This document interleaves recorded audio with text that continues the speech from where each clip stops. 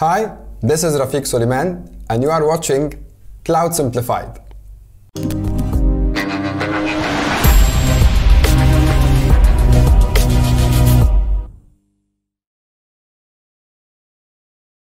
Hi everyone, and welcome to another lesson from the Cloud Practitioner Express.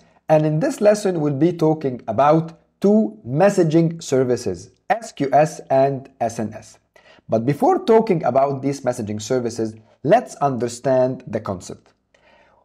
If we're talking about application design, we used to design application in a monolithic way. Monolithic design means my application is designed as a single entity, as a single code. So if one component inside this application fails, the complete application will fail because they are part of the same code. That's number one. And number two, what if I want to scale only one component? This was not possible because, again, all of the applications are part of the same code. And that's why right now what we're doing, we are going through microservices.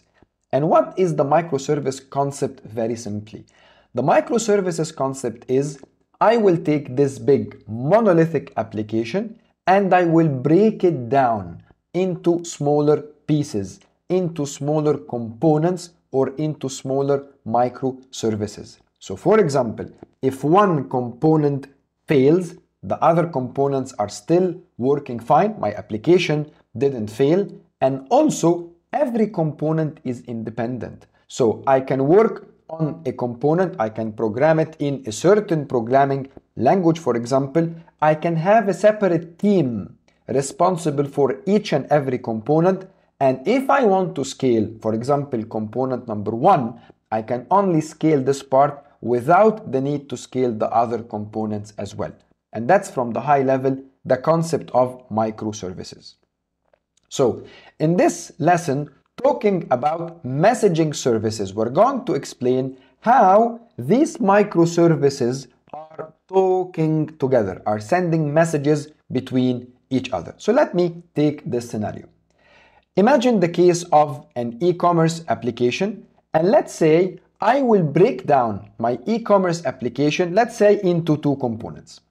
One component called the ordering part, and that's the part that is receiving orders from my clients, and another part of my application which will be my shipping part, and that's the part responsible after receiving orders so that I start working on packaging and shipping this application to my end users. Let's see the challenge here. Imagine if these two components are synchronized together, so every time I receive an order, I immediately send the order to the shipping application. What might happen here? Let's see. So I receive the first order and then I send it immediately. Second user comes, she is placing another order and then I send it immediately. Third user, I send it immediately. Fourth user, and then user number 5. Now what happens? In order for me to place orders, placing orders might take few seconds, but working and preparing on packaging and shipping might take time. So if every time I received an order, I immediately send this order to my shipping application might be overwhelmed and then it might completely go out of service.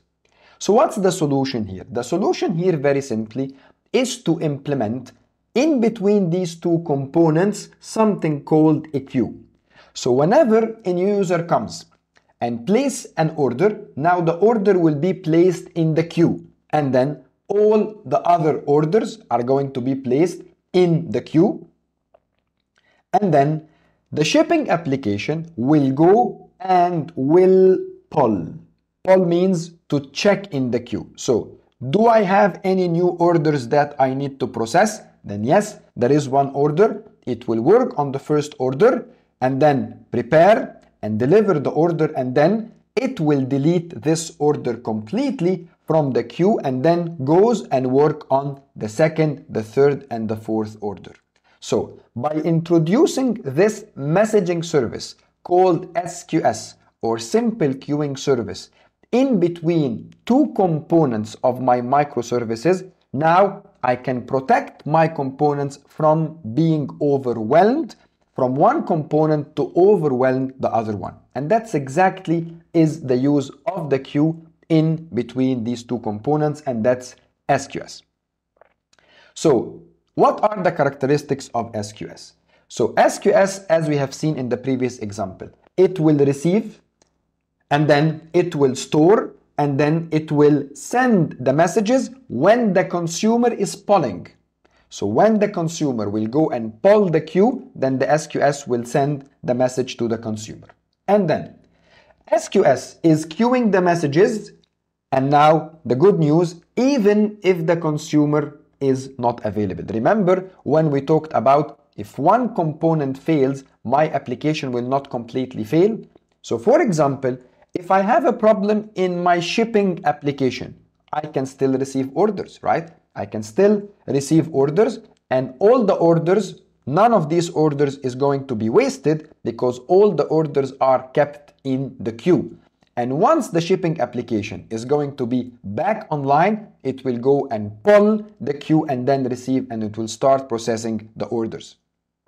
And finally, this kind of queuing, it helps in implementing, this is the key word for the exam, in implementing what we call loose coupling or what we call decoupling. So in the exam, if you got any question related to how do I implement loose coupling or how do I implement decoupling from the services, please think about SQS and the queuing service. And then the final service for this lesson is what we call SNS. And SNS very simply stands for Simple Notification Service. And this is if you want to send a certain notification, like an email, for example, or an SNS every time you place an order. How does it work? It works in this way. We have someone called the publisher, and then you create something called the topic. And every time this publisher is sending something to the topic, now anyone who has subscribed to this topic is going to immediately receive his message.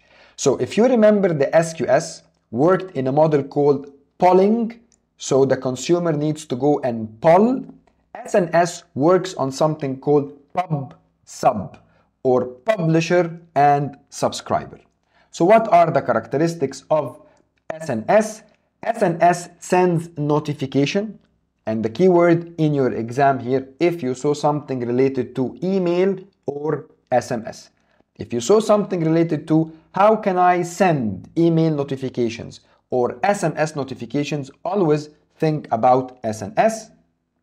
And SNS messages will be published to a certain topic, and then you need subscribers to subscribe to this topic. And once subscribers are subscribed to a certain topic, whenever the publisher is sending any message, subscribers will receive the message immediately. They don't need to poll. That's the difference between SNS and between SQS.